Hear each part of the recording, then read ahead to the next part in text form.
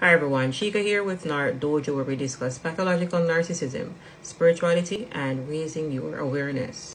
In today's video, we're doing a quick Q&A. So this user writes, how about people who are narcissists but are now self-aware through therapy and are giving advice? Is this even possible? It is important to understand that when you're dealing with a pathological narcissist, you're dealing with someone that has abandoned their true self, their true spirit for a fictitious entity.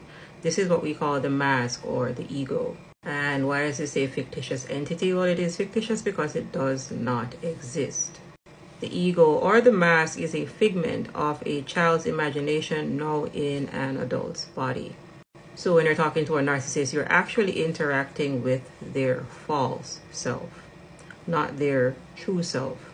This begs the question then, if narcissists go to therapy, which of the selves are the therapists dealing with?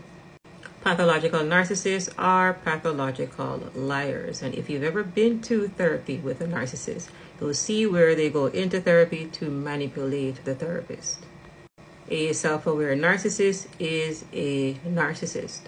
I did a previous video comparing self-aware narcissists to self-aware cannibals.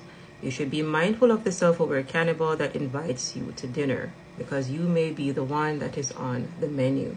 People that do not have a true self need external validation, and this is the goal of the narcissist.